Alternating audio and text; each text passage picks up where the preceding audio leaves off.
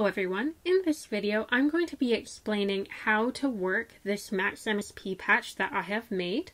I have made it available on my GitHub and a link will be in the description.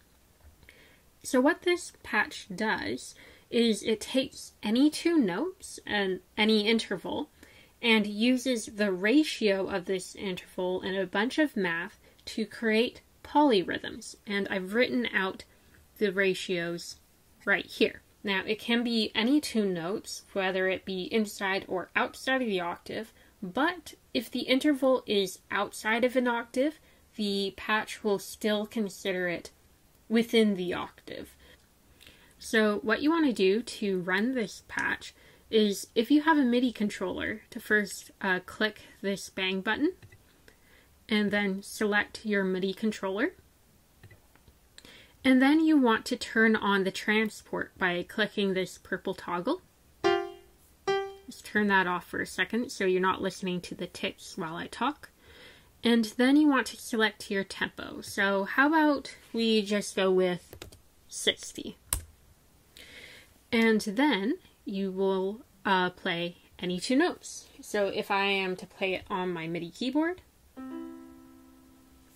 and you see it registers as a major third here. And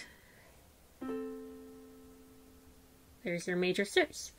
And right now you can't hear the rhythm, the polyrhythmic cycles, but that's because I've turned off the master toggle here. So if I am to turn it back on, you can hear all of them. And you can turn off individual cycles here. Like that.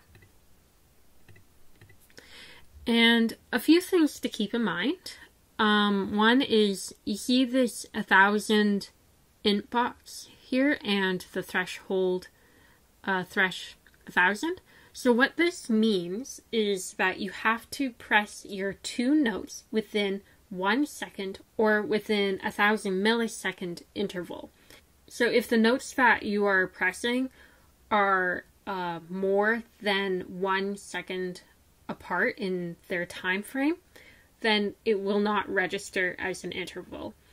You can adjust this threshold though by clicking and dragging here, but the default is 1000 milliseconds. Another thing to keep in mind is the velocity. So I have set it to automatically be a velocity of 100. But if you want your button pressing to be controlling it, you just have to turn that toggle on. And let's turn on the sound so you can hear the difference.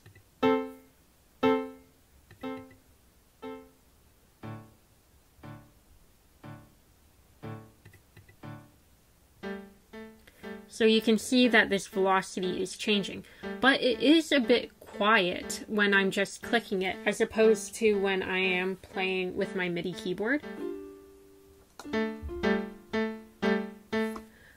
So that's why, if you turn the toggle off, it will automatically go back to 100.